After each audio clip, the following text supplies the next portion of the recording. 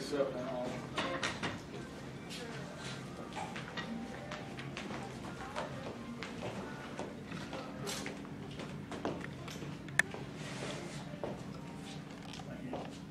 Okay, this here is where the operator, every day, there's an operator here 365 days a year. And what they do, this is our SCADA system. It shows you our elevated storage tanks that are downtown. This one here, Bridge Street, is actually offline right now. In the near future, we're looking at taking that down because we have our Fry Street tank, which is a 2 million gallon, is enough to be able to supply pretty much most of the city of Valdosta without having that one. So our high school tank, it shows you how much water's in there, your level there. Pretty much they're over halfway full right now. As you go through this, the ground storage tanks, where I was talking about, holds 1.5 MGD apiece. Those are there, 1, 2, and 3. Right now we're going by number 1. It actually shows your high service pumps. Right now we're running number 7 high service pump.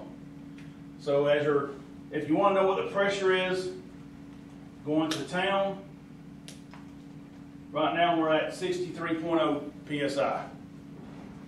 Sometimes that fluctuates to 65, 66.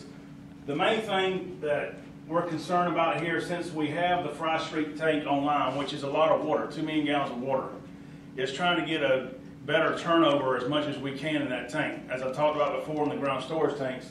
So what we try to do is drop this tank as much as we can during the day and then fill this tank back up at night to be able to get fresh water in that tank, so you got better turnover. So that's one reason our pressure used to be around 65, 66, but right now it's like 63 sometimes because we're trying to drain that tank, and then tonight they run a little bit higher trying to fill it back up. But this is where it shows you all your chemicals, and for each, there's your caustic. It shows you which pumps are running.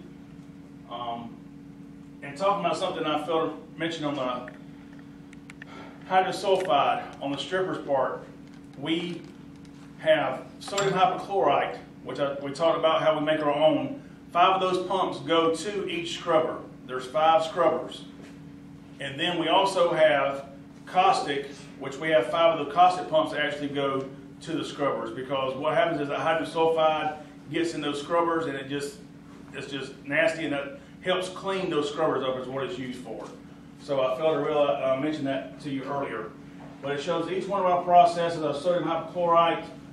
We have 2 pumps that goes to our system, and then we have the other 5 that goes to the scrubber. So we always have constantly hypochlorite going to the city.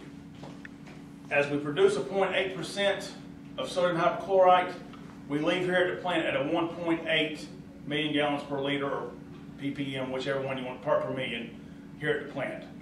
So, and we're looking at putting in booster pumps in the cities, because there's some places that are, you figure that we're leaving here at the plant at a chlorine and trying to get, all the way through the city. So we're looking at doing that here in the near future.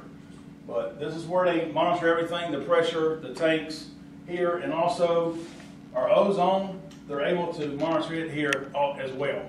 So this is just a panel view. They know how many pounds per day producing.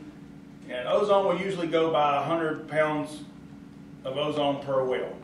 So that's basically our calculation there that we usually go by. But it shows you our destruct, which is on top here, is also, it destroys what's left of ozone, because ozone is very corrosive. It will, if you get enough of it, you just can't breathe. I mean, it just like collapses your lungs. So the destruct destroys what's left after it goes through the ozone contactor. It destroys what's remaining. So that's one of our safety factors for the ozone disinfectant that we use here is our destruct unit, because if it's not working right, then the whole thing is all automatic. Nothing will start the way it's supposed to. It has to be in order for it to all work together. So, is there any questions? Okay. If you have anything that you think of throughout the Yeah. day. I'm sure you can get a hold of me. I'll probably be easier when I get out of contact, and we'll get you an answer as quickly as possible. So just let us know if you forget something, we can answer it real quickly. Thank you.